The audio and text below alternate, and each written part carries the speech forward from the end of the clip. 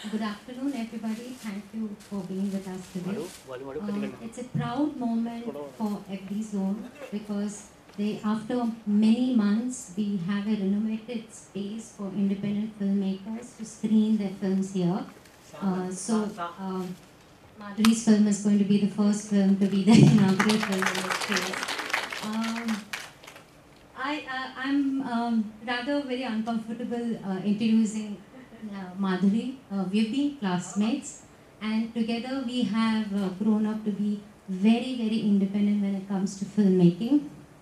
Madhuri has a few exciting films under her vision.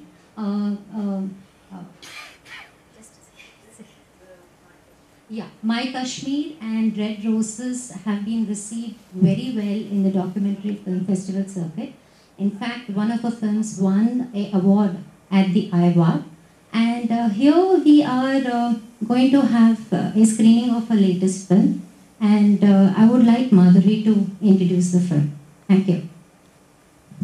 Thanks, Madhavi, and thank you for organizing this amazing screening. They've been doing amazing work organizing documentaries here. It's one of the few spaces, I think, in Bombay where you can really watch great films.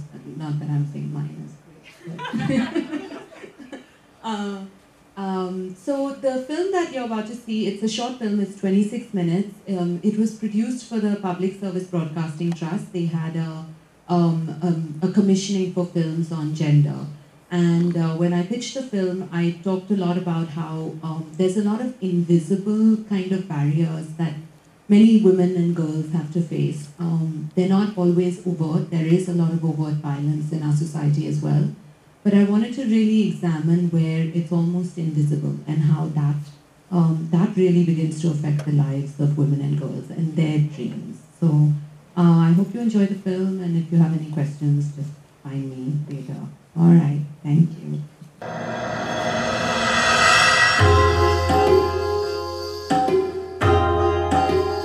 औरत लोग के ऊपर बहुत control करना पड़ता है, बहुत control. औरत घर की जीनत है, अगर बाहर के माहौल में घूमेगी तो बेकार हो जाएगी।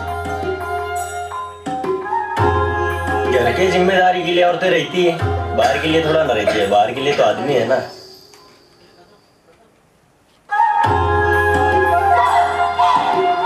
They should look at their dressing, their talking, their personality. They should be in their limits. They should not cross their limits. Thank you for the film. What I really liked a few statements is like the violence is invisible, and the fact that the film did not engage with the nature of violence, but rather once you come out of it, how was the canvas? There is a positive reinforcement of the identity of a woman, and the line that I have an identity beyond my father and husband, etc. What was your journey like? One of the big reasons why Yakshagana is not permitted for many women is it goes on through late night. The costumes are considered very heavy, but also there's this idea that women who dance are loose. They're putting themselves, out there. With the photography, again, you have to inhabit spaces outside of, be in the public space, and of course sports as well.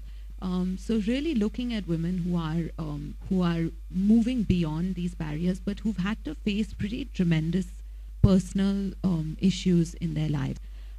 There's a sense that if women are going out, it's good because if they're earning, it's good. But there's no sense of their desires and their access to just have fun and to play. And so like one of my favorite scenes is the film is when they're just on like Marine Drive and with Heena and her friends and they're just hanging out. And I think that is so critical to them as well. When they found their identity, a lot of it was that.